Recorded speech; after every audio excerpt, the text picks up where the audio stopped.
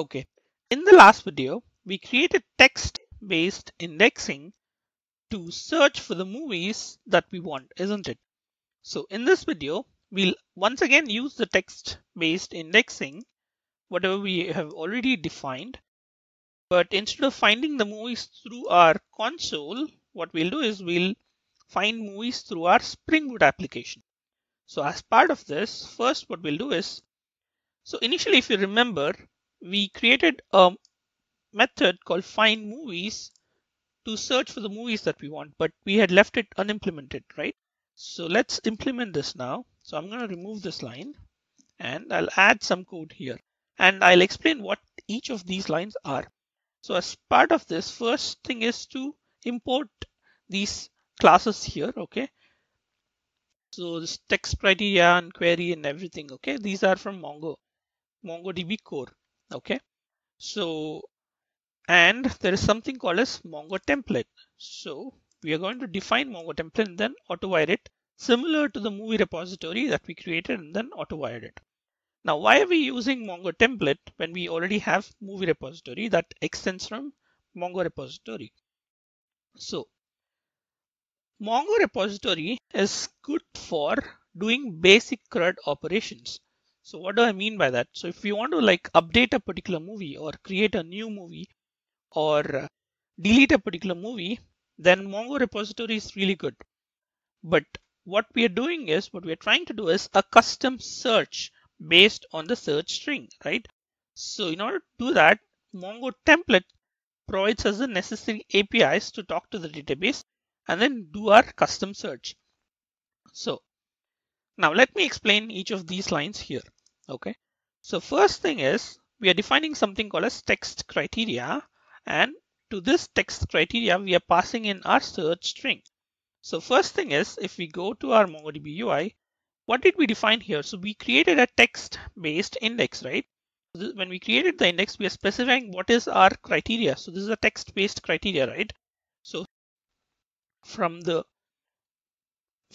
application, Spring Boot application, we are once again telling that our criteria is a text-based criteria and that our search string is this particular search string that is provided by the user. And the option here for default language, it means that our default language is English, right? So we want to define our text-based criteria based on this particular language. Okay. Next thing. So the second line is query. So if you go to the console again, so here this is a DB query to get the movie that we want. So similarly, we are defining a query here programmatically and passing in our text criteria to this query. Okay. And there is something called sort by score. Let's not worry about that, but I'll just give a brief of what this is. Okay. So if we go to our index, so if you look at the weights there, each of those indexes, each of those fields, actors has a weight of 1, description has a weight of 1, and things like that. So everything has a weight of 1 because we did not specify what our weights for each of the fields should be. I'm just saying go do a search irrespective of what the weight is. So MongoDB assigns a score to each of the fields that you define based on the score that you provide, based on the weight that you provide. So in our case, I didn't define what the weight was. I just asked it to put the weight as default, right? So that is the sort by score.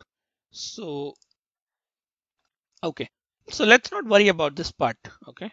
Now let's go to the next line. So here, this is the part where we are actually doing the find, similar to the find here. So this is a query command so we are doing a find on our collection based on this text based search, right?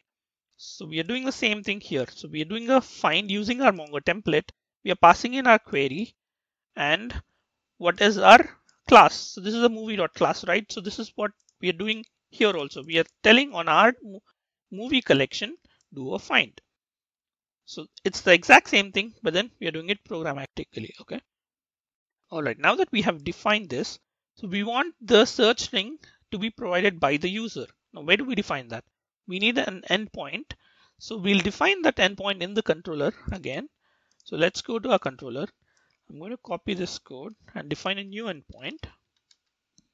So I'll call this, okay, I'll add another slash search here. So this is going to be a search endpoint, okay, and I'll name it find movies, and this is going to be a string movie. I'll call it search string again. Okay, now how do we tell Spring Boot that this is going to be a string that is passed by the user? Okay, so for that there is an annotation called @request_param. So this is going to be part of the request of this get request. I'll show this part in a tool called Postman. Okay, so we are going to pass this search string and pass it to this get movies. Okay, this is find movies, isn't it? So we want find movies, and then we'll pass this search string. Okay, now our API endpoint is also ready. Okay, so let's run this application now.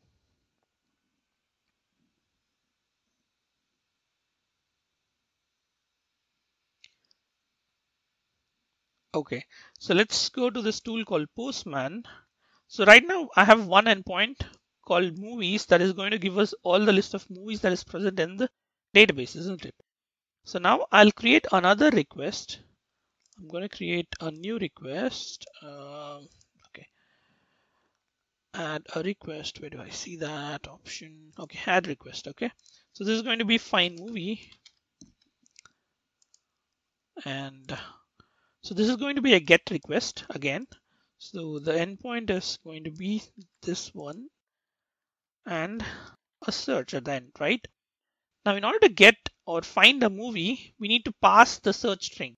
So in order to do that, we'll use something called as query parameters here. So we'll pass in our query. So this is a search string, right? So this is what we are defining here. Okay.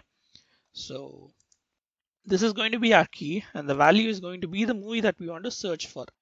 Let me search for that movie called Free Guy. Okay, I'll search for free, and when I run this, I'm hoping the application is running already. Yeah. Okay, I'll run this, and we have that movie called Free Guy, right?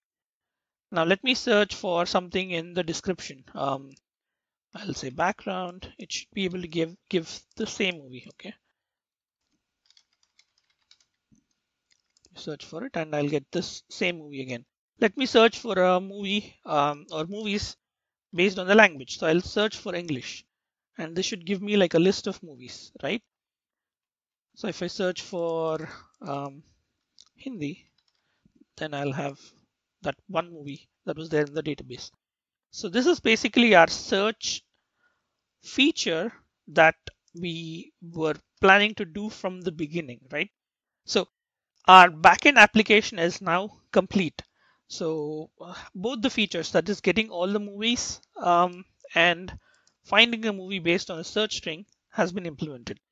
Now, in the next video, what we'll do is we'll try to see how we can connect our front-end application to the back-end application. So first we'll create our front-end application and then use these REST APIs provided by our Spring Boot application, okay, and then use these endpoints from our UI application. So that's it for this video. Thank you.